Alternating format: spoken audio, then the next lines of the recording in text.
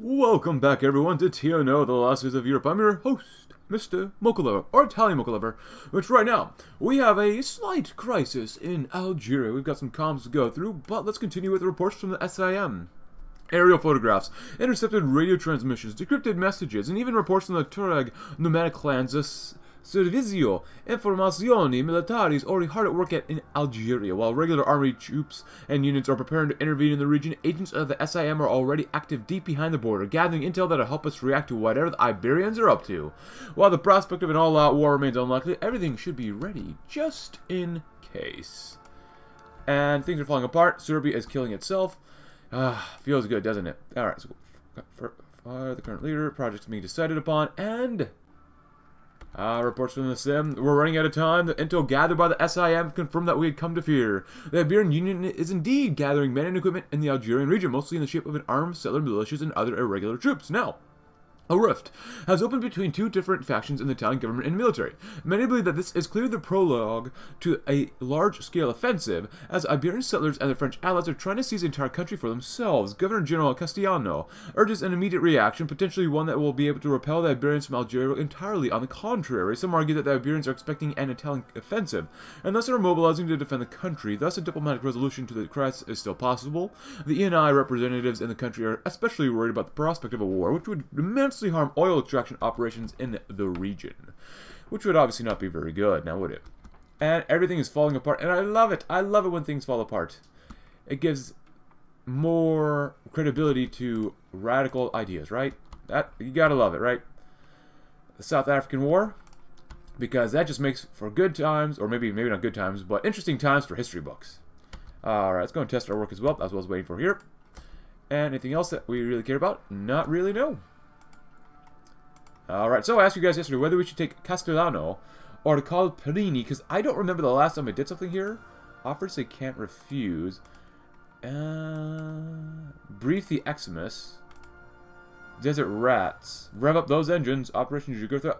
And most of you guys did say that I did go down this path last time, so you guys recommend we go down and call it Parani. So, the Algerian region has always been of special interest to Enrico Mattai and to the ENI for its vast and mostly untapped oil resources. For this reason, ENI's chairman has dispatched to Algeria one of his most trusted aides, Mario Parani Cohen, an economist and journalist suspected for his anti-fascist sympathies. Parani was taken under Mattai's protective wing and made into his right-hand man for Algerian affairs. Parani's numerous contacts within the FLN are prominent diplomats on the Iberian side, especially for Portuguese ambassador Alberto Moreira, and has become one of the most outspoken advocates for a diplomatic resolution to the Algerian crisis. By negotiating with Parani's help, we might avoid a pointless war and find much more profitable and convenient solutions.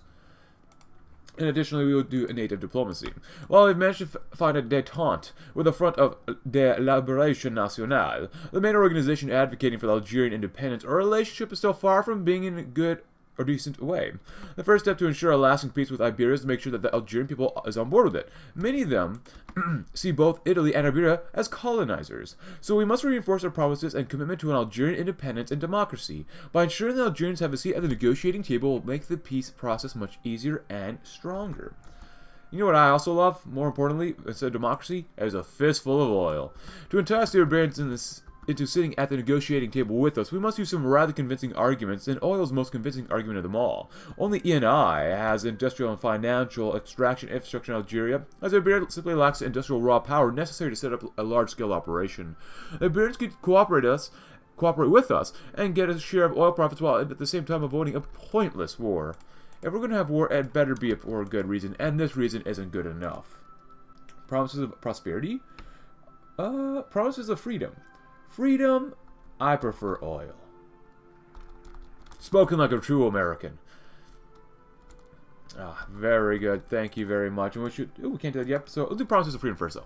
Our Algerian projects are supported by an important name, Messali Hajj. A long-time advocate who campaigned for independence from when Algeria was under French rule. Hajj is often called the father of Algerian nationalism.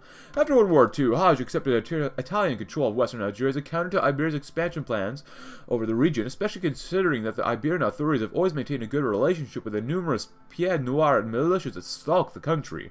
By using Hajj as the spokesman for the projects to return to independence to Algeria, we will be able to gain popularity among the Algerian people, thus increasing our credibility and our clout in the upcoming negotiations. Wow, we got all of our research done at the same time. What a coinky-dink. It's almost 1964, so that's not too bad. Let's grab as much APC stuff as possible, just because, well, we obviously have the slots for it. Cut down some of our debt. We're feeling pretty good about that. And a fistful of oil with promises of freedom, and then we'll do promises of prosperity. Because prosperity is always nice, and have a cup of coffee here to keep us nice and warm.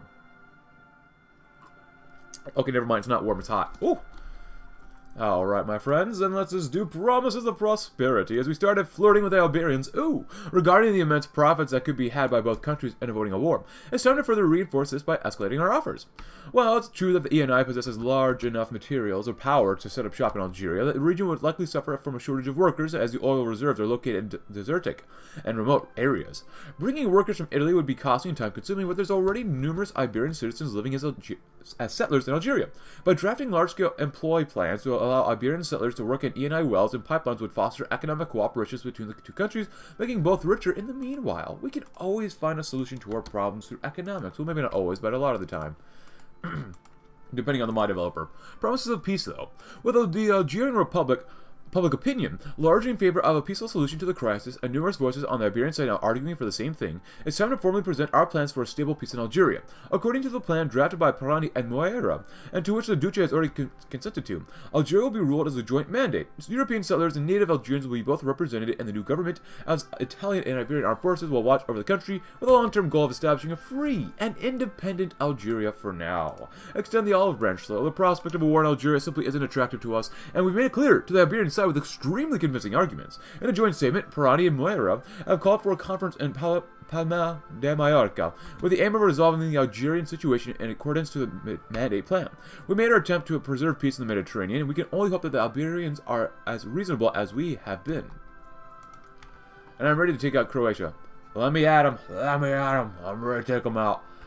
Oh, that's not good, Hydrish. You're probably the best bet to defend against those guys, so.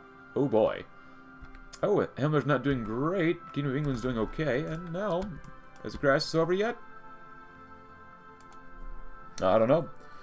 Let's see. Someone recommended in the comments from yesterday's video that we should have saved this campaign for later, because TNO Italy is going to get probably a big rework, and there's also, at the time I was recording, teasers for what's coming. The reason I did it this earlier because it was voted on my Discord server in December of 2020. So they recommended I play as Democratic Italy. I failed to do that. I played Fascist Italy first, but now I came back to play Democratic Italy, and I will play Italy again in the future. Don't get me wrong. Like, Italy, it's, I don't know, for some people, it's their favorite faction to play as. For some people, maybe not a lot of people. I don't know. It's not mine, but because of the update in the future, I will play as them again, maybe a few times, so that'd be cool. Let's see. Kuwait, well, let's finish off working Kuwait. Is that worth it? Regions developed with further development available. So here's what we're going to do. It says it's further developments are available, even though this says nothing. If this doesn't give us anything, then we'll know for a fact that this does nothing, so I think that'll be okay to do. And which we will discover more, hopefully, more oil reserves and stuff like that. Someone also recommended that I go a social democrat and don't abolish the monarchy, or the military will coup us. Now, if they had a unique focus tree, I'd be more interested in the coup maybe, but hey, look at that. Nice. Not bad. And we defuse the Algerian crisis. Ah, a feast. For a feast of our diplomacy. Actually, I remember before cutting room patch G that we're currently on, that these guys actually had a unique focus tree, but it was taken out. Which I was going to play as soon as I heard that, but then it was already taken out, so. Big sadness, I know. But let's go and do, ooh, not that one. I believe we were trying to do this one first. If you'd like to read about this, go right ahead. I already read this in the last video. But, obviously, it canceled once the Algerian crisis transpired. It is what it is, and I believe I also additionally read Winning Over Them Fascists as well, so if you'd like to read about this one again, please go right ahead. So, the final lord, as Greece has been gripped by chaos and its partisan groups wreak havoc and coming closer and closer to seizing control of this country with every day that passes, the collaborated government is equally worried as we are, and sought the protection of the Italian garrisons in and around Athens at, in combination with the security of Italians, are the last hope that for our allies to maintain control. However, even that chance is slipping away. After months of endless fighting, our troops are being constantly assaulted, ambushed, and routed. Attica is the only true stronghold we can rely on. Even though occasional rumors of partisans carrying out resistance activity in the suburbs of the capital have reached Rome, the area still remains the only one we hold safely. Thus, we must take our decision on what our response will be. The High Commissioner of Greece, Luigi Mascherpa, who represents our interests there, has remained neutral on the issue so far, waiting for a response from the government, but he seems to possess a better understanding of the situation on the ground. The Honorable Admiral and his closest advisors have debated the best course of action for days now. What little seems to have come out of it, though. As the national resistance closed in on the capital and threatens the EEE government, an immediate order to the Italian garrison must be sent. What shall it be? Surrendering weapons to the resistance fighters? We're going to get options here. Open fire. I'd like to open fire, but we got to go this way. So, it is what it is. And happy 1964, everyone. Hope you're having a great year. I hope you're having a tremendous year. Meeting with the parties. Umberto II was tired, but happy. As he sat down and had something to eat, dinner alone for the first time in days, he reflected on the meetings with the political factions of the past few days. All those who came to meet him had been respectful, and, with a couple exceptions, seemed intelligent enough. The monarchists were, as expected, almost embarrassingly earnest in the professions of undying loyalty. The Christian Democrats were particularly interesting conversation partners, generally soliciting his views on a number of issues and providing their own ideas. Aldo Moro had something of a radiant quality about him, with the quiet confidence of a man who knows that he's a favorite to lead his country into democracy. The socialists were more courteous than he expected, with Pietro Nenni speaking at length and then observing the king carefully before his reaction. Umberto was under no illusions as the Republicans among the ranks, but Nenni artfully steered the conversation elsewhere when the king raised the issue of Almirante. With his ties to the PNF and his known views, did not know what to make entirely, yeah. Yet the man was charismatic, even if he was the quietest of all the politicians he had spoken with over the past few days. Umberto could be proud of what he achieved. Italy would democratize whatever aggressive elements among the PNF had to say about it, and that he would be there to see through it. A firm hand to lead to Italy's freedoms. Very, very good. And look, 1, 2, 3, 4, 5 plus 5 plus. Not bad as we're working on our departments here and putting down resistance in our new games. The talks began behind closed doors in dark alleys. There are talks of a final peace between the Italian Empire and the Greek resistance, once having to hide behind the mountains and the woods. The partisans of the EDES and the EAM have nothing to fear anymore. They have not only openly engaged in a war of liberation, but now can claim to be the legitimate government of the nation. They've done that. In fact, as a provisional national democratic government has been formed in the Greek mountains, before any power and influence Italy can exert on its former ally ends forever, Duce Siano it is said it is time to actually hold negotiations on its future. As our best diplomats work day and night to contact the provisional government and begin talks, our formal conference must be arranged for to sign lasting peace. Many ideas have been thrown around in the location of the conference, and it has now become a question of whether we want to have the upper hand by holding it somewhere we control, or hold it on Greek land. Or should we organize it? Government building in Athens, and a battleship Vittorio Venetia, in the port of Piraeus, and Lakiana military base in Crete. I think let's do the Crete one. That'd be kind of cool. Following with this one, though, we did want to do support reformists. Winning over the upper levels of the party simply isn't enough. We have to make sure that every position of some importance within the fascist systems, from members of the Grand Council to fascism to the simple podestas of towns and villages across Italy, subscribe to our ideals and to our vision for Italy.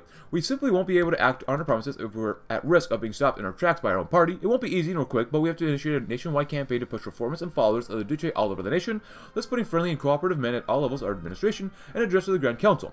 Galizio Siano smiled with his mouth, but not with his eyes. He had come into the chamber with King Umberto, and as the men stood to attention, Siano paid notice to the way they addressed the monarch, bowing their heads slightly as they shook his hand or making eye contact. Their respect for the king or lack thereof would make a big difference in their opinion of what Siano had to say. At best, everyone present would go along with what he said, and at worst, they would have to leave the room with reservations, which would set things back significantly. The teacher spoke at some length, going over the talking points presented to him by the king. Democratization would be complex and fragile, even the systems and handover to be put in place, because to his knowledge no country had ever transitioned from fascism to democracy. Verona had changed things for the better, Siano said to the men present, trying to will himself to believe it. He had the full support of the king in saying so, and to continue things as they were before would be to risk a continuing stagnation and the dissolution of Italy's status in the world, rendering it as a second-rate power forever to be picked by greater nations. Something had to be given, and that something was a fascist system designed by Mussolini for a long past. Siano scanned the faces of the audience. Amenatore Fanfani's eyes gleamed as he listened. The man's smile was unnerving. He was not alone, and many of the present nodded solemnly. Others looked on, unmoved, with faces which yet betrayed disappointment but not surprise, yet no one interrupted. Once he was finished and given a few curt instructions, the Duce followed King Umberto out of the room, out of earshot of the others. The king grasped his hands on his own. "Well done," he said simply, beaming. Siano returned the smile. Yet once more it was in his mouth, not his eyes. May sleepless nights come. Discredit the extremists. More attack and defense. Basic training of combat schooling. Question of the prisoners. Not bad. For years, our endless struggle with the Greek resistance, aside from little success in dealing with them, this war has also given us a great number of captives that are held as prisoners in mainland Italy or Greece. Whether they are Republicans, Communists, Monarchists, they all want to get their freedom back and return to their homeland, and so does the victorious resistance. Perhaps we shouldn't be so quick about returning them, as they could still be a bargaining chip in negotiations. Talks between the Italian government and the United Greek Front of rebels continue, and it is in our best interest to have the high ground in negotiations, or at least that's what some claim. Many others have also voiced their support for showing goodwill to our new regime in the Balkans by releasing them, or at least promising them to do so soon. The best course of action is to be decided by expert in foreign affairs and our leader, Duce Siano. Needs to immediately make a promise to release them once the talks are done. We'll do that one. I'll just grab this extremist so we get some more army professionalism. Perhaps even more insidious than the scores of this faction, the followers of the Farinacci, the German lapdog, creep into the underbelly of our party, crawling among us. Even though they do not associate themselves with the violent acts of the Black Brigades, we know that some members of the PNF still informally support Farinacci and his band of Nazi fanatics. Even Mussolini was a fierce critic of Germany, and we all know that fascism and Nazism are completely different ideologies that only ally out of mutual convenience. Italy should never fall into the closet of that crooked, anti-Semitic, and violent system that has brought so much misery and suffering to Germany and all of Europe. We must take every opportunity to condemn these filthy wannabe traitors. Oh, wow. Who will lurk among our ranks and would love to see Italy as a subservient puppet to the Reich. We won't just use our propaganda to discredit them, but we shall also expel them from the party with dishonor and jail their leaders for ideological treason to make sure that they stop once and for all and peddling their Nazi poison once and for all, of course. EAM ramps up activities. The EAM has made itself notorious to the Italian forces stationed in Greece. Created by the Communist Party at the very start of the occupation, aims was to become a popular front that would unite all ideologies to achieve a common goal of the nation's liberation. This was never achieved, as most of the center and right looked to alternatives such as EDS to join. However, that did not stop the EAM from growing more and more, becoming the first resistance organization to shift from a small circle of select units and guerrillas to a nationwide movement that encompassed every corner of the country. The fall of the collaborationist regime in Athens changed the situation dramatically, as the socialist organization is free to continue building up troops and influence in the government. This has made some people in the cabinet and the army rather worried, even afraid that it puts a carefully built order in the Balkans in danger. Recently, we were approached by a group named the Sacred Bond of Greek officers, also known as IDEA. They're a group of ambitious military commanders in the mess that is currently the Greek army, and they've dedicated themselves to fighting communism. They've been the ones to inform us of the latest EAM operations and have even offered to help in the investigation. The troops of the National Liberation Front, especially active in the mountainous areas of Greece, has amassed significant support and possibly preparing for an offensive, both literally and figuratively, to seize control of the provisional government. The Servizio Informazioni Militare has been assigned to find information regarding this threat, but has found nothing so far and would require deployment in Greece to figure out what's going on. At the same time, IDEA still wishes to lead the charge in an investigation without raising too much suspicion. Under SIM, use valuable resources on something more important than this. Contact IDEA. I think that'd be good. Let IDEA deal with it. They know it better. That's their homeland, so not bad for annual deficit, I would say. A lot of factories. Obviously not enough, but we're getting there.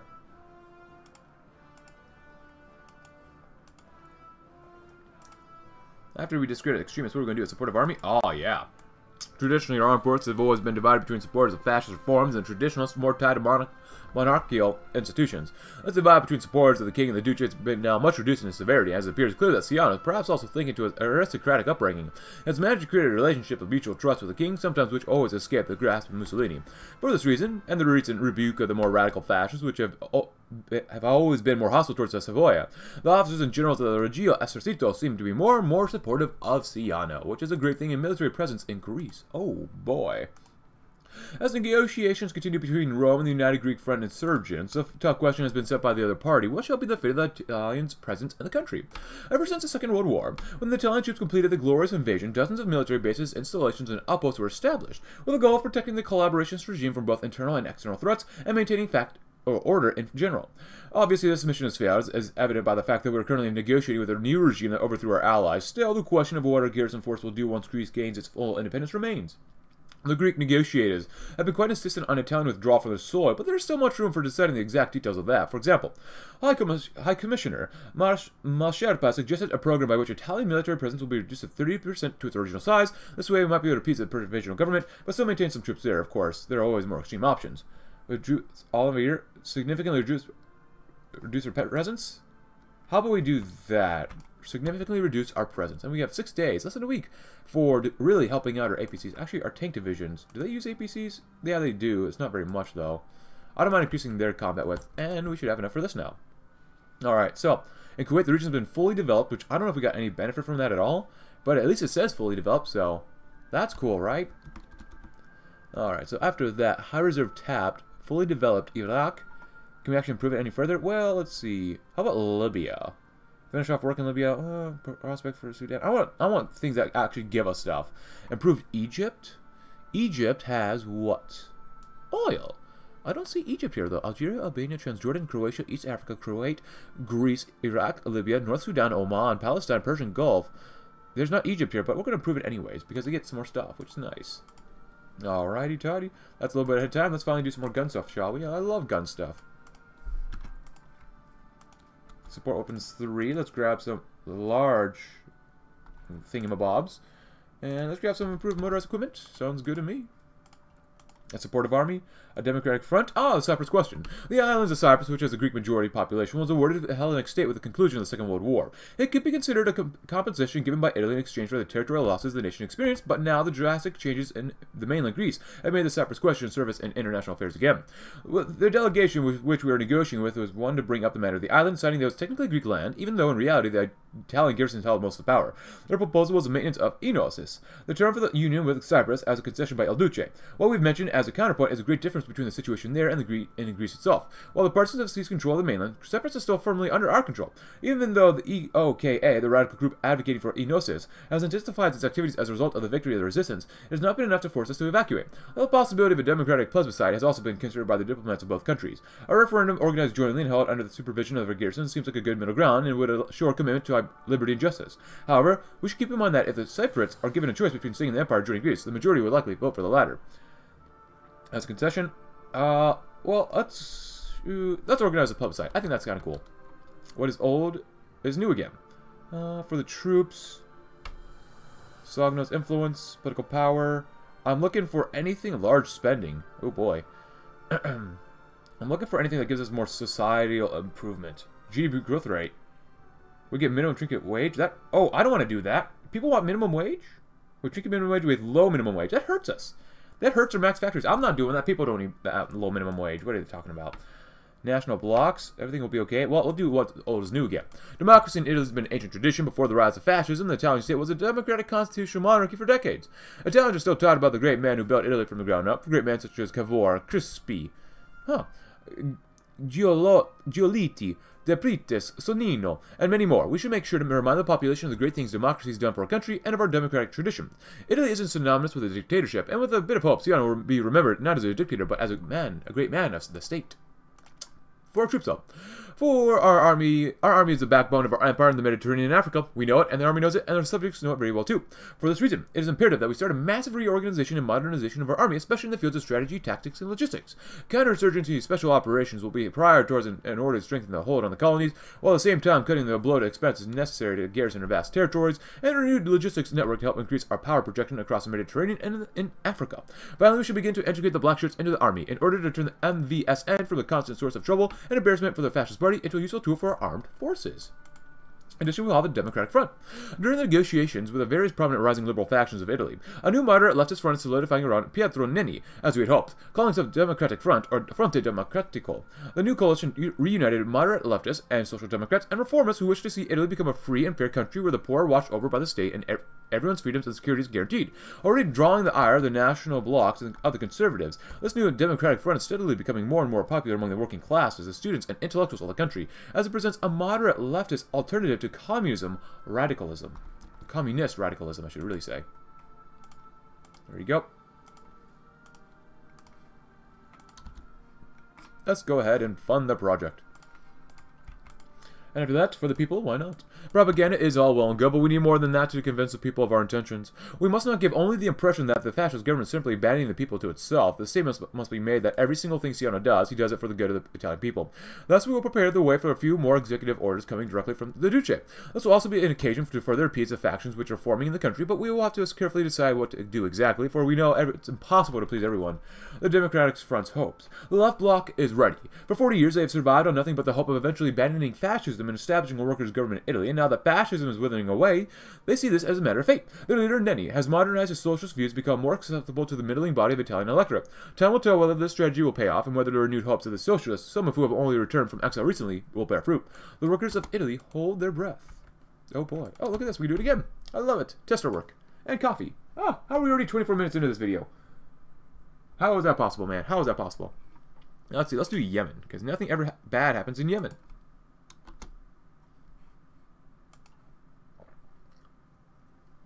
Survey for a project? Well, we already did that one, so. Well, maybe not. Okay, there we go. Cool.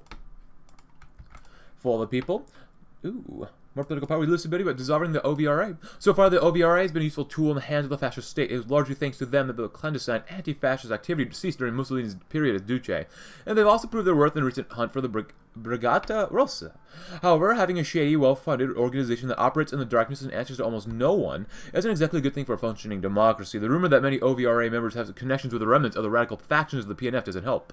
For this reason, we will greatly reorganize the OVRA, increasing the transparency of their operations and turning them from a secret police into a reformed and more efficient security, surveillance, and intelligence agency integrated with the Servizio e Formazioni Militari, our military intelligence organization.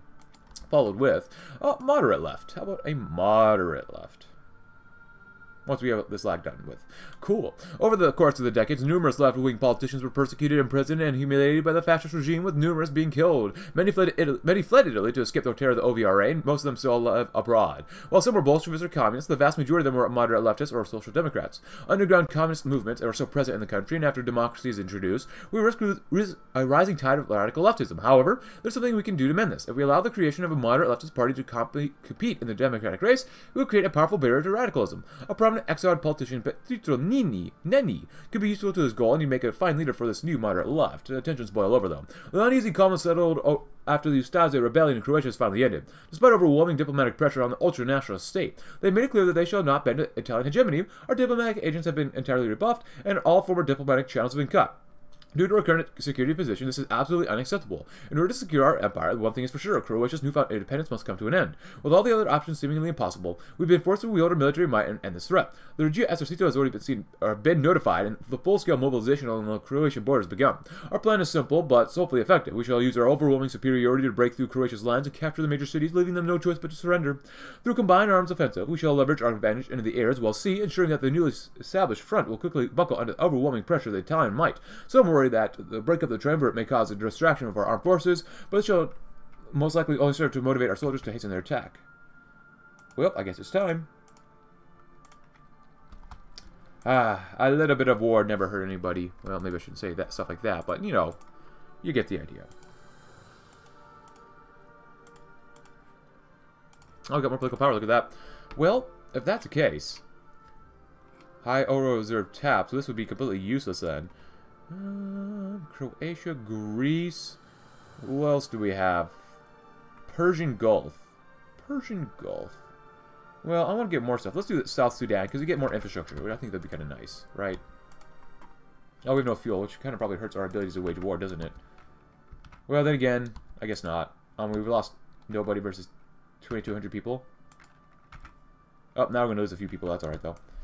You guys just go around here and just take them out that way. Surround Zagreb and burn it to the ground. If you can. Of course, if you can. A few hundred. Well, so I haven't lost anybody yet. 3,000? 3,200? Not bad. Help out here if you can. Hopefully this doesn't last too long. And we should be... Oh, we were going to go this way, huh? Alright, you go there and you go there. Cut them off. There you go. Oh, another spy. Fabrizio Filomarino. Cool. Good job, guys. You cut them all off. And then crack down on the Reds. Radicalism is the greatest threat to any nascent democracy, and Italy is no exception. With the tacit support of the moderate leftists, we'll begin a final crackdown on the Red Brigades and other subversive communist movements in the country. Arrests, interrogations, and investigations will hopefully lead us to disseminate or dismantle the secret cabals and cliques that are still present throughout Italy. The most powerful of them is the clandestine PCDL. Arresting its leader, Ornato Damen, would be the ultimate victory against radical communism in Italia. Ah, I love peacekeeping operations. A little taste of combat never hurt anybody. Well, maybe I shouldn't say that either. Oh yeah, Bulgaria's in our faction too. Because we were successful. Muy successful. I don't think they say muy. That's much. Molto, right? Molto successful. Molto? Gods of the North. And actually, Ustaze defeated? Great! Actually, we even gave them a port. They still have the port to the Adriatic. Well, what was the Adriatic? Very nice. and then a bloated military budget, bringing it all together. Even across the country, many key fascist politicians, even those who have always been supportive of Ciano, are expressing their worry. They fear that after Ciano's democratic reforms, the fascist spirit will vanish from Italy, and that the ideas of fascist revolution of Mussolini and of the heroic black troops will be a mere footnote of the history books. The history that they will be alienated and left out of the political sphere. We must convince them that they need to worry. The flame of Italian fascism will live on forever. Sure, in the past, there have been a whole lot of conflict and violence between fascists and anti-fascists, but all of that is in the past, and we are all patriotic Italians. We must convince the right-wingers that there will still be a space for them and their ideals in the Italy of the future, as long as they're willing to play by the rules of democracy. What? We have to play by rules? What is this? That's corruption. Alright, I don't even care what it is. There you go. Improve Tunisia. I think that's great. These focuses are very, very short. We're still spending a lot of time with them. Let's do pro-democracy propaganda. If we wish to give Italy the change it deserves, simply changing a few laws and budget priorities won't be enough. Having an election is of no use if no one shows up to the polls because they simply don't care about democracy, or if those who count the votes rig the elections in favor of their preferred candidate. While we know that the people of major urban centers are in favor of democratization, Italy is still a largely rural country, and we must make sure that in every town, village, and hamlet in the country, the conditions are set for the free and fair voting. To do this, we shall begin a massive propaganda campaign through every channel available, radio, newspapers, TV, and more, to turn the people's attention towards the future, or towards the fact that soon they will be made to bear the weight of the country's future. A round table of parties, how about that? Ooh, thank you. Ciano rubbed the tiredness from his eyelids and looked up. If there's nothing more to add, he said, I propose that we bring this meeting to a close, and thank you, gentlemen, for agreeing to come here on such short notice. But someone cleared his throat, and Ciano raised his head wearily. Would you like to speak? The person who interrupted did speak at length, and Ciano actively stopped himself from nodding along. It was a grand old man representing the PNF interests, though not a party man himself. The Democratic leaders at this meeting only parties intending to run for the election and civil servants of importance could attend. This had led to the awkward situation of a group of nominally independent civil servants speaking in defense of the PNF. In any case, the PNF's man rambled on. He spoke about the threat to stability of moving too quickly and throwing out the good of fascism with the bad and letting down the hard-working members of the civil service through an important, imperfect democratization. Ciano remembered the king and held his tongue. He was here to mediate, and there was determined not to give any of the blocs to the right-wingers, Christian Democrats of the left, cause to say he had been unfair. Ciano was sympathetic to the gentleman's points, he said carefully. Certainly, democratization would not occur at any cost and would not throw away everything of use. It was certain that the party leaders agreed also on this. Ciano felt them get angsty, with Nenny bursting to speak. Yet they should not be afraid, added Ciano quickly, to strike forth. No democratization process could be perfect, and that should not strain their will to make the necessary change. With respect to the esteemed gentleman, who he knew to be an excellent leader of men and servant to his country, there would be no change to the plans. Ciano felt an audible shudder as he said this. He was starting to sound like the king. The king himself congratulated him after the meeting, though through his private secretary. Do you know that short-sighted to hold back what is best for your country? Said the man to him before slipping away. The Duce returned to his office, fighting the lingering uncertainty in his gut, and shut the door. Just 15 minutes before the next meeting. Oh, good lord. That sucks, man. That really sucks. Fighting common ground, though. The fascists and Democrats often make two different but opposite mistakes. The fascists are wrong in thinking that the original fascist system set up by Mussolini and the black shirts is perfect and should never be changed. The Democrats are wrong in forgetting that if it weren't for Mussolini and his black shirts, Italy would probably have been a stomping ground for German boots. Fascism wasn't a perfect system, but it was necessary for its time. We should strive to change and reform it, but without ever forgetting our past. After a long round of negotiations at the Viminal Palace, important fascists and Democratic representatives left the building smiling, shaking hands, convinced that they can simply agree to disagree on most things, and that one thing that truly matters is a patriotic duty towards a great country. Just give up your ideals and just do whatever you want. Well, maybe not do whatever you want, but, you know, just give up your ideals and go along with whatever we say. Cool, finding common ground. Support the civilians? Nope. I'd rather have a military-biased budget. If we want to have any hope in maintaining our hegemony in the Mediterranean, we have to make sure that their armed forces are well funded. For this reason, we will design budget plans for the following years around the needs of our troops. It's going to weigh on the country's economy, but it's a necessary investment in the future of our empire. Hopefully, when our colonies are more pacified, we can start to cut back army spending again. For now, however, we must make sure that our troops have all the money they need for rations, rifles, fuels, equipment, vehicles, ammo, planes, trucks, tanks, and anything else they might need to ensure that some upstart rabble-rouser doesn't inflame a revolt that might cause a domino effect and become a serious trouble for us. Our brave soldiers must have the means to always be vigilant, always ready, and always efficient. Keep spending more money, guys. You're doing a great job spending. Just like any government.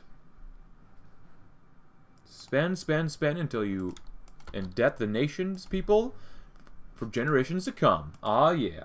And I guess national blocks. Negotiations within the PNF will continue to do better handling the democratic transition. Eventually, some form of compromise was reached. Almirante and de Maranchia has spearheaded the creation of a coalition that will compete in the democratic race. A somewhat tent right-wing alliance is made up of moderate fascists, monarchists, and staunch conservatives, and has taken the name of the national blocks, or Bielchi Nazionali. It largely represents the old ruling class and the current status quo, although it's hard to predict how likely it is to win. It could easily appeal to those who wish for stability and those who are scared of the wave of change currently taking place in the country. I knew a girl with the last name Bielchi actually before. Or Blolchi. Was it Blolchi? Bielchi? Whatever. Albashbia asked for weapons. With the Reich embroiled in a destructive civil war, each side is trying to get all the possible help to defeat their opponents. Emissaries from Mr. Herr Albashbia, who appears to be the more moderate contender to the mantle of Führer, has approached us for help. They state their need for military equipment and promise to remember our help in the future. What should we answer? Better than Hadrish. Oh, yeah, he's actually doing okay-ish. Not great.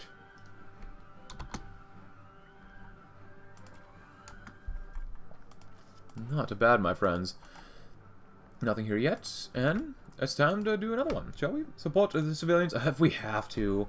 During the fascist period, the state largely relied on the armed forces, especially the MVSN and the Regio Esercito, to shore up its political apparatus. Numerous podestas and provincial administrators, especially in the far reaches of the empire, such as Albania or Slovenia, are still drawn directly from the ranks of the armed forces. New reforms shall be enacted to curtail the role of armed forces in the country, ensuring that the only democratically elected civilians can fill in such roles. This will encourage our young democracy to operate in a free and fair manner for the good of the people. What is this? No divisions of basic training, and that's totally okay. Because right now, what we're going to do is this. You guys looking not too bad. You all, let's get a little thicker, everyone. We need more guns. Actually, anti-tank.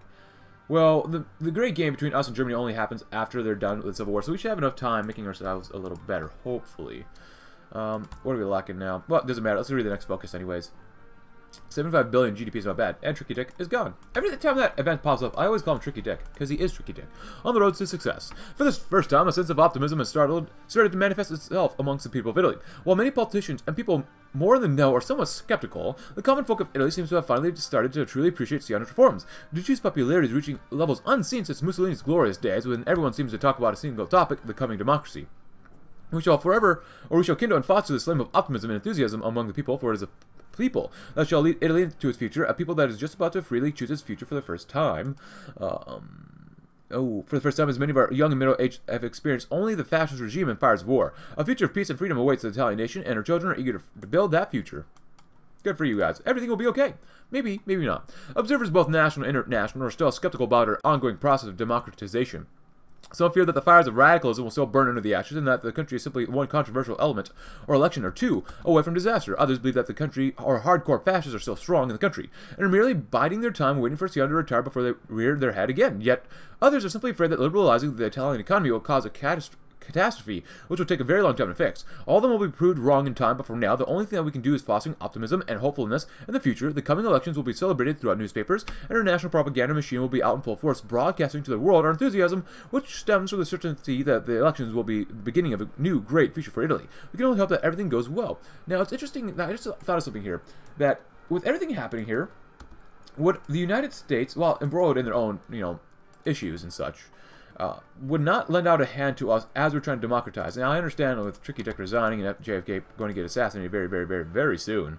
Like, they see Italy democratizing. Would they not try anything here? From my perspective, it seems like they would maybe try something to help out. But, you know what? Maybe I'm wrong. Anything gives you anybody anything here? No. Okay, so Yemen, medium reserve discovered. Further prospecting available. Might as well, right? Cool. Everything will be okay. The first order.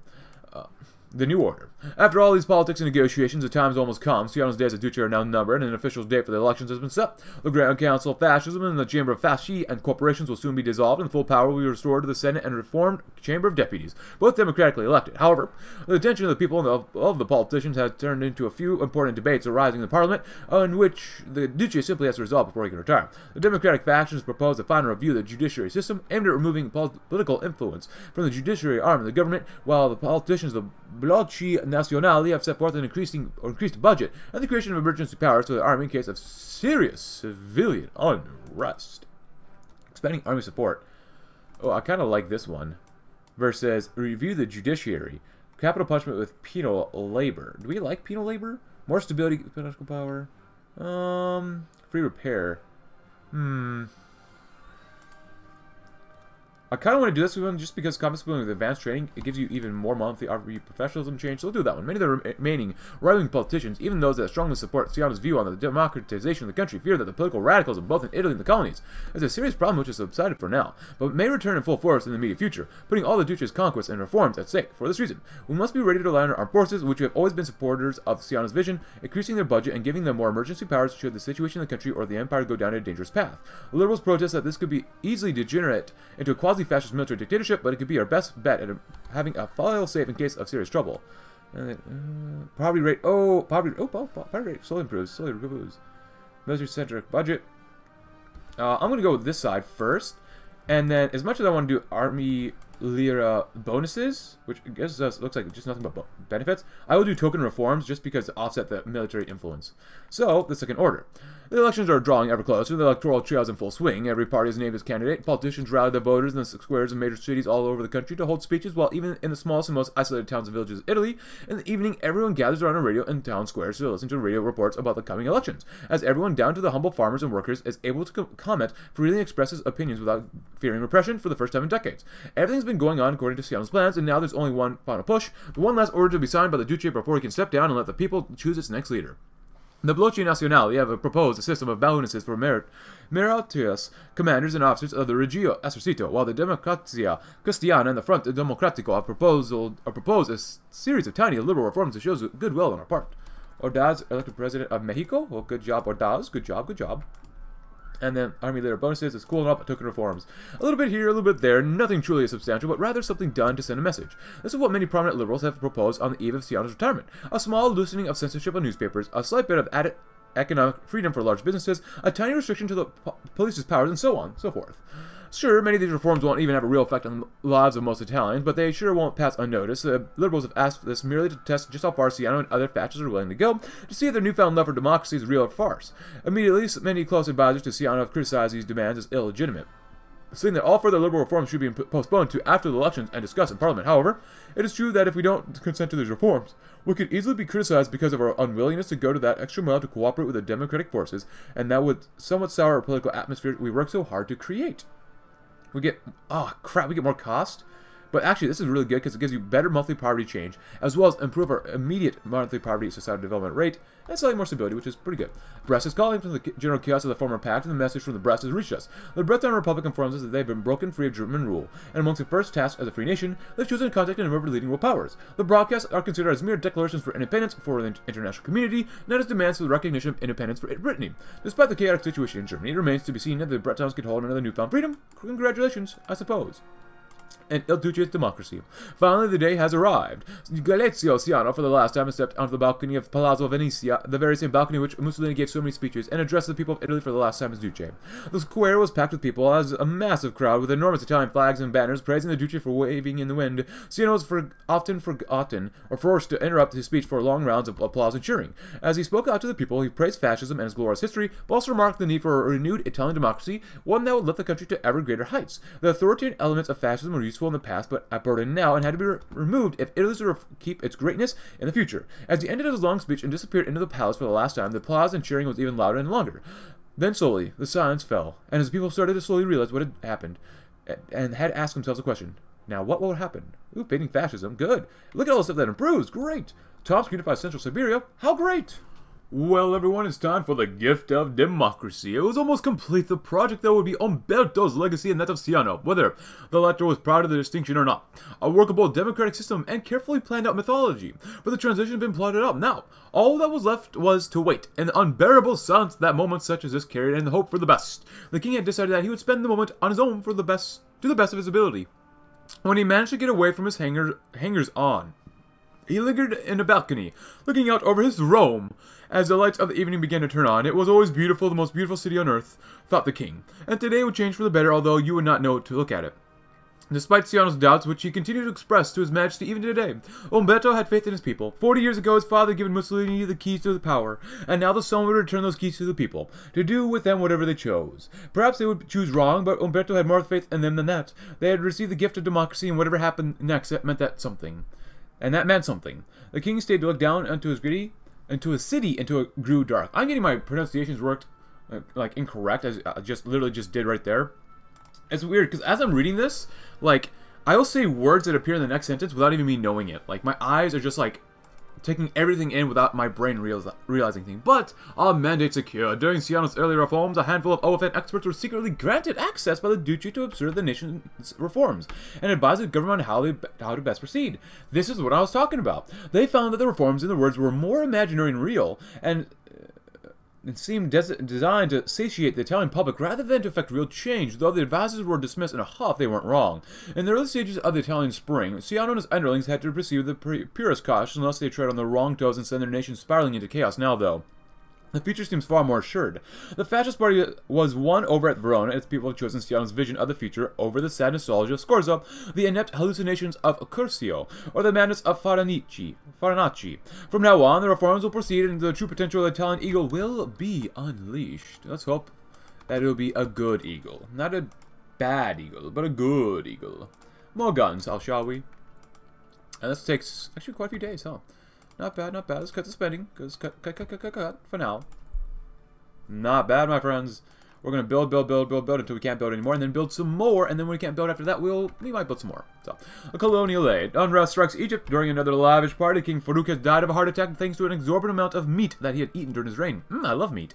Well, the death of Farouk, as celebrated across Egypt, has nonetheless been a catalyst for even more widespread disorder than during his reign. Thus, a new government of Egypt has inquired Italy for aid to help stabilize the country. Currently, the Italian government has sent a number of options available in helping Egypt, or has a number of options. Firstly, Italy can send Egypt some economic aid, making sure that Egypt has the money necessary to enact some stopgap measures. While this won't do much to improve the situation in Egypt, it'll be easy to sever ties with Egypt should things get out of hand. Secondly, an Italian military force can be sent to Egypt. This force will be help in keeping the order in the most important parts of the kingdom while the Egyptian government focuses on rebuilding. However, it'll be difficult to recall those troops if things get awry. Thirdly, we can fully commit to stabilizing Egypt, sending economic and military aid. While this will greatly help the Egyptian government and stabilize the country, it'll basically be impossible to get out of Dodge if the country somehow spirals out of control. Of course, the last option is to do nothing at all. We will basically be abandoning our colony, but if the unrest right now is a sign of things to come, then getting the heck out of Dodge would maybe even be preferable. Now that the options lay on the table, it's time to make a decision. The Italian government eventually decided to do nothing. Do nothing. Cool. Roll back the party, boys! The PNF is a dominant party in Italy and enjoys unquestioned influence over Italy.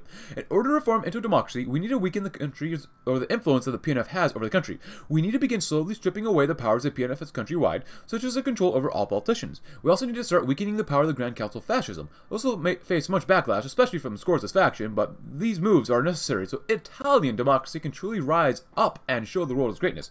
So, controlled opposition becomes a multi-party system. Ideology drift defense, daily political power gain. It is what it is. We must do what we must. Survey for a project, good idea. Test our work, a very good idea. And we shall go ahead and do anything else here. Not seeing too much here. So, Algeria is completely done.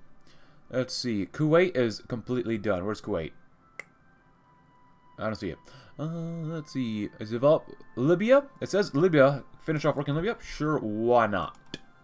Liquid reserves. Don't mind if we do. Less than 20 billion in debt. Democratic reforms are doing quite well. I thought we already had 75 billion, but I guess it went down, huh? And the organization. Loosening the noose. Ooh, that hurts us. Ooh, get more political power, but more cost? No, thank you. And the electorate. If we're ever going to turn a country into a proper democracy, we have to start changing the way our government deals with our people. We shall address this problem by ending compulsory membership of the party for the government officials, eliminating the restrictions on cultural and artistic production in the country, and removing the personality cult that is formed around Mussolini and Siano. Our long-term goal is to liberalize the daily lives of the Italian people. Democracy is useless if we can't convince the population that things are truly about to change. If we don't clarify that, we're simply going to end up with another dictatorship sooner rather than later. See, there was one comment from yesterday saying that we should join the OFN, and of course win the German-Italian games. Yeah, that's probably the goal for us in this campaign. We should probably join the OFN and such. You guys, that's quite a while before we're done there, so that's fine.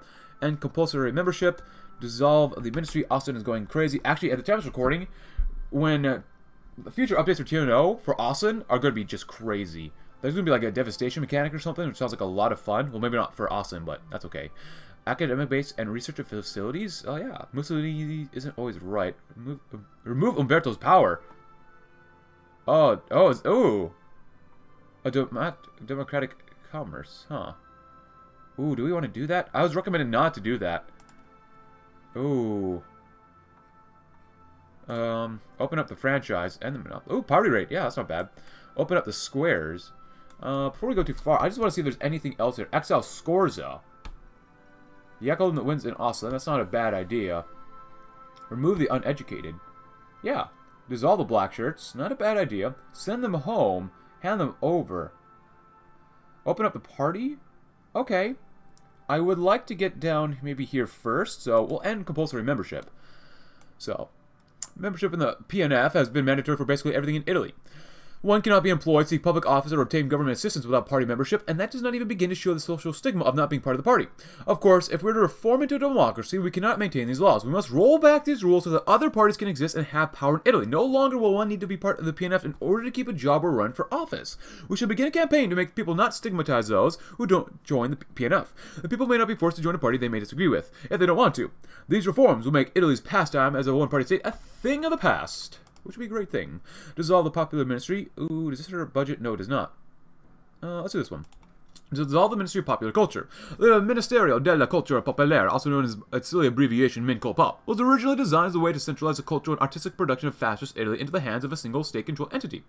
However, soon enough, competition with other similar organs, corruption, and sheer inefficiency turned what was meant to be Italy's response to Goebbels' propaganda machine into a bloated bureaucratic monster, a useless waste of money and resources which does nothing but give unnecessary trouble to artists, directors, and writers and journalists all over Italy. We will shift some of MINCOPOP's tasks to the much more efficient and transparent Ministry of National Education, which will be made into an intermediary between the government and the Italian cultural industry, while finally dissolving this relic of a bygone era and age once and for all. This will be a fundamental step in liberalizing Italian culture and, of course, arts. Alright, very good. Spend more, cut down the budget, slash the debt, I mean. Very good, very good. Burn the party papers. Fascist Italy has, over the years, built up a large amount of less than savory documents, one would say. These documents include things from dossiers on political enemies to inform that would incriminate any or many people in the government. Even though some people in the government will probably be removed when the transition to democracy is complete, we still need to handle these controversial documents so that our Italy democracy does not become rackle of scandals. The obvious best solution is to burn the documents in secret, removing any trace of the info. We can easily mask it by saying it was not more than someone accidentally dropping a lit cigarette or something along those lines. It may be a bit suspicious, but we can brush off those suspicions so that we can build a better Italy. Yeah, we had just, one guy just dropped a cigarette and 10,000 pieces of paper were burned. It happens. And once with that, we'll attack the personality cult. Well, as a personality cult around the Duce is nowhere near what it once was, it's still a powerful part of Italian propaganda. Posters declaring the greatness of the Duce are commonplace, and the people that find themselves in disagreement with the idea that Mussolini or even Ciano are the greatest leaders on the planet tend to be beaten up or even lynched in some cases. However, these old horrible times are over. A personality cult will not work well with our nascent democracy, as any party that comes into power will merely wish to restore the Duce to being the leader of the party. Despite what many believe, Benito Mussolini was not a perfect man, and he in fact had many flaws. We must move to begin to show the truth of how the Duce is not a god amongst men, but a normal person who does in fact make mistakes. This probably will spark much outrage, especially from the hardliner fascists, but we shall be able to weather it, as Verona has shown that the hardliner ideals are not the true way forward for Italy. Oh yes. 64, not bad. Let's grab some of stew. And since we do have mountaineers finally, and as much as I want to use air assault, we can still research it, but we'll see. We'll do it anyways. We might as well research it, right? We might as well. Burn the party papers. Burn them. Burn them all. Oh, look at that map. Not very good. We should take a look at our social development, too. Oh, we have military austerity, too. That doesn't help. Let's take a look. Anything here? Nope. Actually, how about anything here? Probably. Yep. That is fine. How's construction going? Looking not too bad arenas, I would say so myself. Actually, let's take a look. So, wow, secondary schooling, 6.75, not bad. Modern research facilities. Oh, we have modern research facilities already? Not bad. Politicized academia is next. Military academia, so that's not too bad. Modern agriculture is kind of stagnant. Poverty rate is going up by 3. Not bad, actually. Industrial equipment, industrial expertise. Army professionalism is going up by 5 a month. I love it. I love it, love it, love it. Mussolini is always right. Well, I think it was this one we want to go down next, right? Yeah. and the organization. The Duce has to face the fact that the greatest threat to his project is his own party. Even if Ciano's finally achieved domination of the PNF, the very existence of this party will be a ticking time bomb in the new Italian system, which could easily threaten its newborn democracy. For this reason, we will have to make sure that the National Fascist Party will not be a threat for a new system in the foreseeable future. First, we shall clamp down on extremism one last time, hopefully pushing the moderate fascists into even more moderate positions. Then, we will fully dissolve the black shirts, absorbing them into the Regio Esercito. Finally, we shall reform the internal rules of the party to make sure it more transparent and democratic. Perhaps these reforms will be even harder to push than those regarding the national institutions, as we will attack the remaining fascist hardliners inside their very home. However, so we simply can't half-booty this, otherwise we risk all of our efforts being for naught. Good idea. Anything else here? I love cutting down the budget. Or, I keep saying budget. It's debt. That D word. Expel the hardliners. Every party has its liberalizers and its hardliners, in all but the most totalitarian of political systems. And for all of its posturing as an entirely unified party, the PNF is no exception, as the proceedings in Verona showed only so clearly. In order to press his agenda forward, the Duce must strike ruthlessly at the hardliners in the PNF, finding those whose words betray a complete disagreement with its ideas. There can be a reconciliation with the most of the party's ranks and followers, so the Duce hopes. These men are nothing but obstacles rooted in a bygone age. These men shall be cast into the political wilderness and eliminated as a threat once and for all. A fanfare of attention and statements from Ciano's allies in the party will make it clear that the party is ours, and we shall do with it as Ciano wills. Loosening the noose. From the day Mussolini marched on Rome, fascism, even extreme forms practiced by the German Reich and its spawn, had become a mainstream ideology, prevalent in every facet of Italian society. No more clearly could this be seen in the Italian Empire's sole legal partner or political party, the Partito Nazionale Fascista. Through their dominance over Italian politics, they had endured that fascism would reign unimpeded throughout all of Italy. The Duce knew that any marginally successful attempt at democracy would need to limit the all-encompassing power the party enjoyed over the Italian Empire's politics. This task, however, was an enormous challenge. The party would resist any and all attempts to reveal its power, even if it said attempts were coming directly from the Duce, regardless. The noose which currently rests over any prospective Italian democracy would need to be removed with expediency and care. Anything less, and the result would be a simple rebranding of the fascist regime. Ciano thought for a moment. Of course, to begin, he would be required to remove the more extreme proponents of fascism in his party, the hardliners. They should be cast off into the unknown, and their ideals with them. Then, of course, annoyances such as Scorza would have to be dealt with. He had a few, if he called it, fun ideas in that regard. Finally, the threat posed by the Milizia Volontaria per la Sicurezza Nazionale, or alternatively, the black shirts, would need to be eliminated. The malicious efforts were no longer needed, and their desperate attempts to sustain the regime, though through harassing and even killing political dissidents, only served to hamper any potential growth of democracy in the Italian Empire. The Duce perched on a windowsill overlooking Rome. No doubt this would be a long and arduous task, but in time the party would fall. He felt a pang of sadness knowing that he would be destroying the very thing he brought him power he now wields, but he knew well that he would be willing to do whatever was necessary to achieve the safety and security of Italia, ending fascism one step at a time. Democratizing Italy is a little bit more fun, in my opinion, right now than trying to play as Fascist Italy. Fascist Italy is cool and all, but I don't know. We can do that one too, why not? It was alright, just Scorza's reforms are a bit crazy. Goring's going to win. Oh god, no. So, Scorza was fun. It's a little crazy. I wish I abolished taxation at the end of it, but whatever. You know, it was fun. Exile Scorza. Despite the fact that Scorza's ideas were clearly defeated at the Congress of Verona, it seems he has to have a belief that hardline fascism is the future for Italy. Well, it'd be great if Italy could just ignore Scorza. The idea he represents is still much too attractive to too many people. It is obvious that we need to find a way to handle Scorza so we cannot continue to spew his outdated ideas. We cannot arrest him or just have the black shirts go after him, as he is still too much powerful for that. No, we shall promote him into the army role and ship him off to some other place to squash a rebellion or something along those lines. He cannot complain, as he was once an army lieutenant, and rejecting this role may make it look like he does not approve of our army, which would create his support. Once Scorza is in this army role, we can begin to properly sideline his supporters or even turn them into pro-democracy advocates, so when he does eventually retire or return to Italy, he will have no base to support his claims that fascism is the future for Italy. Cool. That is the most worthless thing here in TNO. Just 5 Wargles times. That's alright. It's meant to be. And run the project. 43% is not bad. After this, we shall remove the uneducated. I love that. As the great crises of the 50s rocked Italy, more and more people were chosen for positions purely based on ideology over education. The belief always was that even if one lacked education, their patriotic zeal and superior fascist ideology would make up for it, and that anyone who was a true believer could not be truly incompetent. Thus, or this, as we have sadly seen, is blatantly false. The various government departments whose leaders were chosen by the system have turned into money sinks to rival Africa Oriental Italia, or Italiana. We need to remove these people chosen through this nepotism and replace them with well-educated leaders. We need to do this, however, in a slow and steady manner, as a hardliner fascist factions will say that Ciano is purging the Italian government of true hardworking Italians. We can use the many complaints filed by superiors and inferiors of the uneducated leaders that were ignored in the past. Thankfully, with the loosening of restrictions, the educated people who may have not been willing to work with the government due to their opposition to the old fascist regime should, due to our prior reforms, be much more happy and content working in government positions. No, academic base? Yeah, that seems pretty good. Scolza's new job. Oh, end of the South African War. Good job, guys. Good job. No matter who wins, good job. His faction shatters attempted coup on the PNF. Squalls has been much quieter since the Verona Conference, or Congress, stepping down from his position as Secretary of the PNF and being content to live as just another fascist uniform among the many others. However, in his wisdom, the Duce decided that Squalls' talent was wasted in Italy and decided to assign him to a delicate and important diplomatic position as an ambassador to the Caribbean island nation of St. Kitts and Nevis. Great idea. Behaving like a proper fascist, Squalls did not question the order coming from the Duce and quietly accepted his duty. In his formal letter to him, Ciano urged him to show his devotion to the Italian nation and to the fascist cause by carrying out this task of the utmost geopolitical importance. Squalls will have to safeguard and uphold the Italian interests in the islands, making sure that the flame of the fascist revolution shines a light even half a world away. Oh, what the heck happened here? Since Ciano knew that Squalls would be so eager to complete this task, he didn't wait too long to send him on his way. This also meant that the few friends and associates Squalls still had in the PNF knew of this departure only when he was inside a plane above the Atlantic Ocean.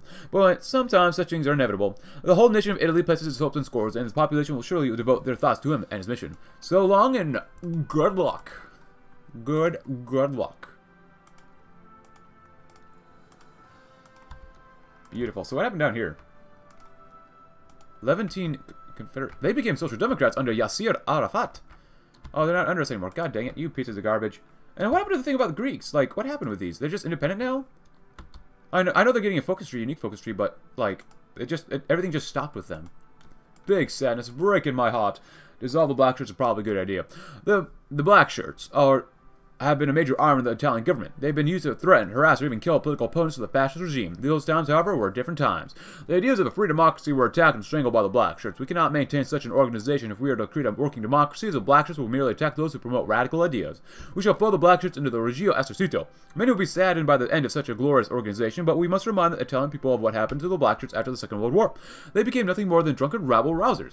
Italy must look to the future, and the black shirts have become nothing more than an old relic of the past. Send them home. Hand them over. Oh boy, you know what? I will let you guys decide. Should we send them home, or should we just hand them over? Let me know in the comments below, in which we will continue with other decisions here. And the government, I don't want more cost, but if I have to, in the government. The true meat of Ciano's reforms lie in the sweeping changes made to the laws and functioning of the Italian state. Our aim is not only to dismantle the fascist organization, but to set up a system of checks and balances that will make sure that our democracy isn't swallowed again after some time from some party, be it fascist, communist, or worse, manages to achieve a large majority in parliament. For this reason, we will completely remove the king's power to intervene in Italian politics, and then we shall reform the executive by eliminating the Grand Council, and finally we shall democratize the parliament, thus removing all vestiges of the fascist state and the Italian government. These changes will be the hardest and most controversial part of Ciano's whole project, but if we manage to push through all of these, the worst will surely have been passed. Cool. And there goes Ballman. Oh, crap. Goring actually did win. Well, that is not very good, I would say so myself. So let's put some dudes up here, because there's a chance he could attack us. There is a good chance. Hopefully it doesn't come to pass, but hey, Logistics Wizard, don't mind me. Let's be offensive. The fat man wins the German Civil War. That is not good for anyone here. Less than 16 billion in the government. Not bad. And when's our technology done? Not soon enough. So, after this, restore the chamber, remove Umberto's power. Well, we don't want to abolish monarchy, but maybe remove a little bit of power. You know, you see, just a little bit of power. Funding for the Casa per el Mezzogiorno will go up, bringing closer to renovations. Just away the exterior, huh? Does this hurt our... Ooh, oh, this replaces people. Ooh, consumer goods. Ooh, I don't like that. And the monopoly. Oh, I like that a lot, though. Oh, I like that a lot, too. Oh, we gotta restore the Chamber of Deputies. In 1939, the Italian lower house was suppressed and replaced by the Chamber of Fasci and Corporations, a non-elected legislative organ which was made up of members of the Grand Council and several key fascist figures, including the heads of economic corporations. It is imperative that such an organ is dissolved and a new democratically elected Chamber of Deputies is created to be elected democratically. To put an additional safeguard for democracy, we will create a regime of perfect bicameralism, meaning that the Chamber and the Senate will share the same responsibilities and same level of powers. That way, governments will need a majority in both houses to pass laws and change the statute, making it significantly harder for single parties to dominate politics. And LBJ is won in the United States. Well, good luck, LBJ.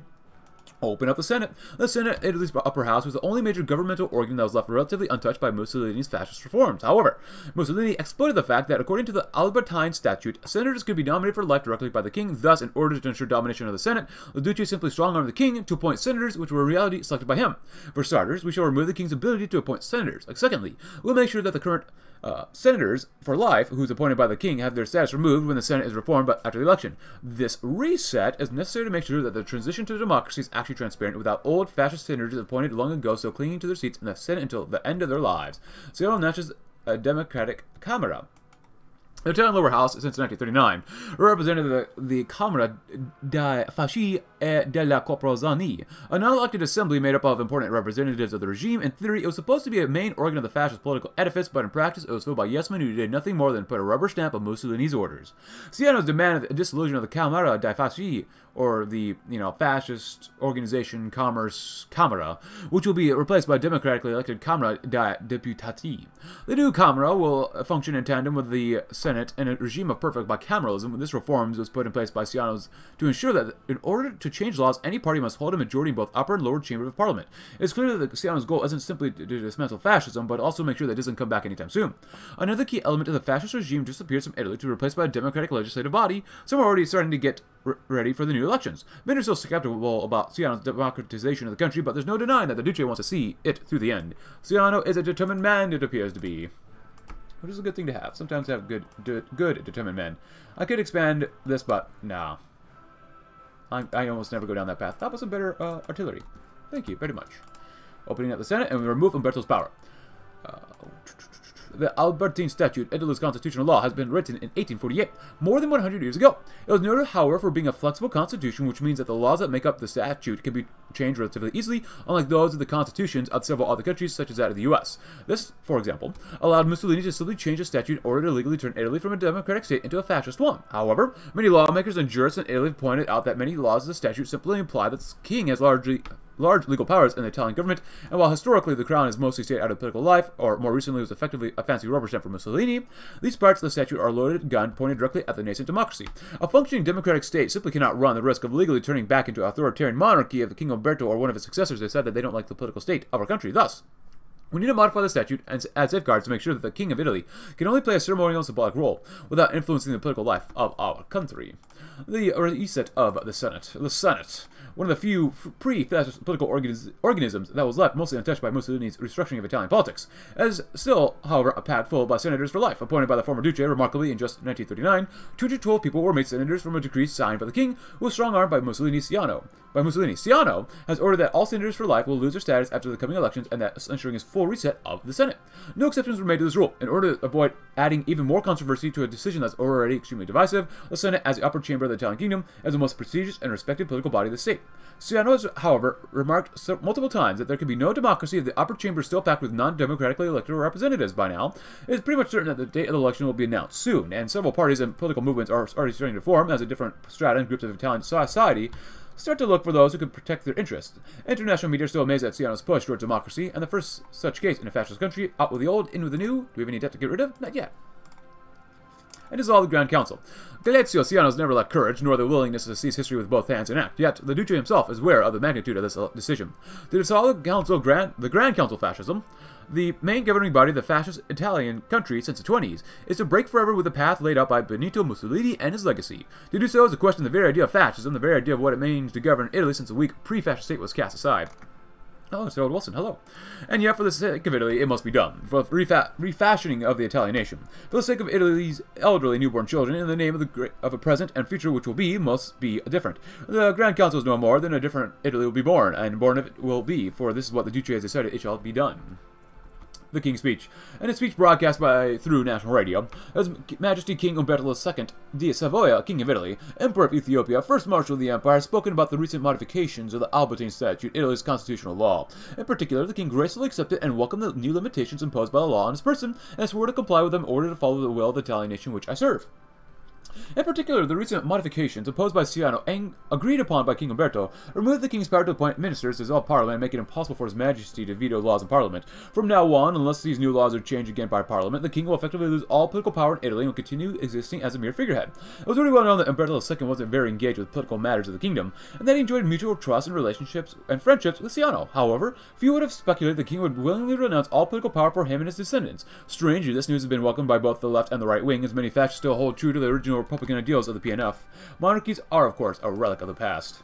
We must repeal the Acerbo laws, though. The Acerbo laws, named for their proponent, Giacomo Acerbo, were the means by which Mussolini gave the PNF a majority in the following, or the Italian parliament, allowing fascism to solidify its hold over Italy. Yet, the path Duce Ciano has placed over country on requires the removal of these laws as a monumental example of fascism's destruction of parliamentary democracy, and forcibly repealing the Acerbo law, or laws. We shall make it impossible to image or imagine in Italy where proportional representation and the will of the people is once more the guiding principle of political life. Symbolically, the repeal of these laws will give an ample demonstration that Ciano's promise to democratize is genuine.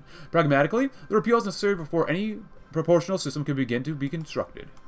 Nice. And I'm sorry if I'm talking a little bit quickly, it's just because I want to push this campaign a little bit further ahead, so. Advance drop things, why not? There we go. I love it. Less than 14 billion, my friends. Less than 14 billions. The end of the Grand Consiglio. Today, Ciano has passed what might be his most controversial law, the one that would dissolve the Grand Consiglio del Fascismo, the most important executive body of the fascist regime. The Grand Council of Fascism won't be the only organism that will be dissolved, but with it, the various fascist unions and syndicates, the MVSN, and several others will be eliminated. This is so far the most serious and decisive blow that Ciano has dealt to the fascist power structure, effectively striking at the heart of the fascist regime in the name of a renewed democracy, of course. Many conservative and pro-fascist representatives voiced harsh dissent, but the news that were welcomed by a large strata of Italian society which are largely in favor of Ciano's reforms. The Grand Council will be replaced by a cabinet of ministers appointed by a prime minister who will in turn be elected by a parliament. This is the first serious step towards the creation of a new democratic order in Italy, and the media speculate that it is only a matter of time before elections of full democratization comes to the country. It was about time. And the monopoly. The PNF has completely dominated Italian politics for nearly 40 years. After successfully removing their enemies, there has been no opposition to its rule. Now that we are restoring Italian democracy, there are many who want nothing more than to maintain the PNF as a fixture in national politics. However, if we were to do this, then it will only be a matter of time before the PNF are elected and restart the whole cycle of ending democracy. The only way to make sure that Italy can actually become a functioning democracy is to totally dissolve the PNF and end its monopoly over Italian politics. A drastic move perhaps, and one that will also be incredibly controversial, but a necessary one so that the PNF uses their influence to win every election, making Italian democracy a joke. We must not allow that to happen. And actually, it's good. Oh, cut. Beautiful, my friends. And actually, I want to take a look at this real quick.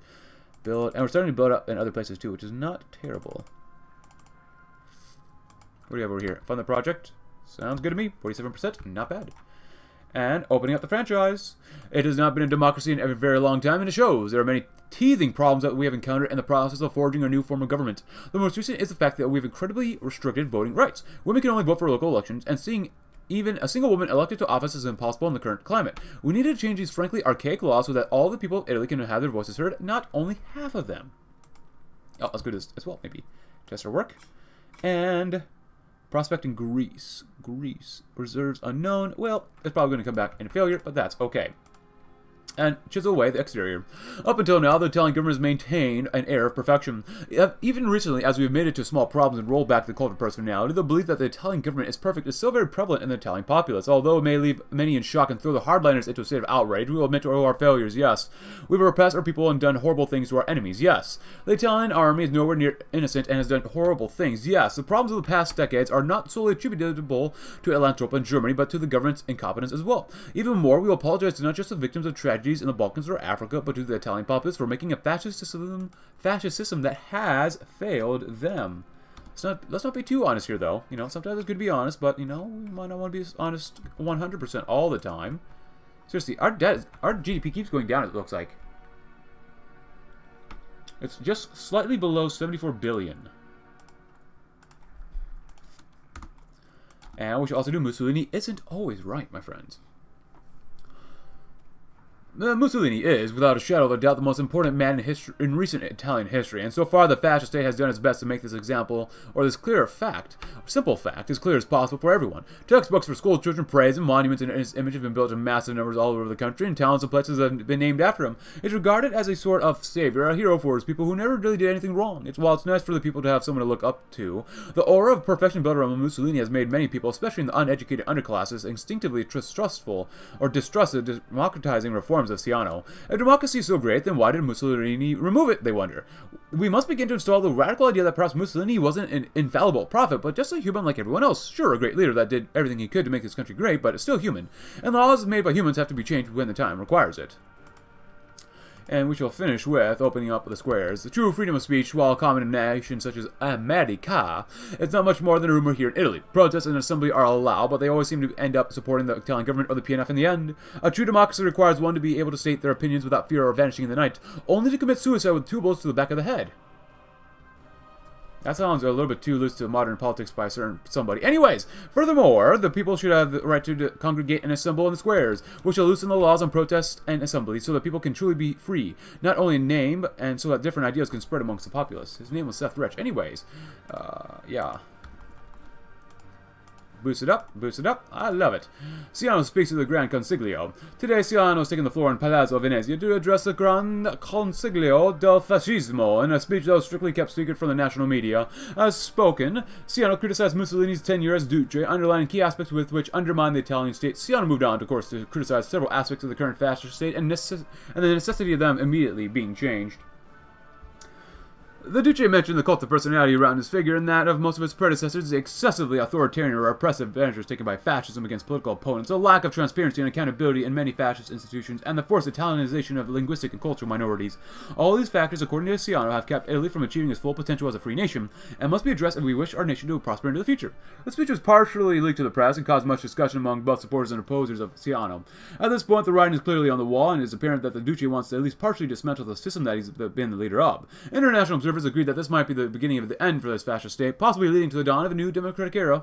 Who could have imagined it? But regardless, I hope you enjoyed this episode. And if you did, leave a like, subscribe if you're new, check out my Discord link in the description below.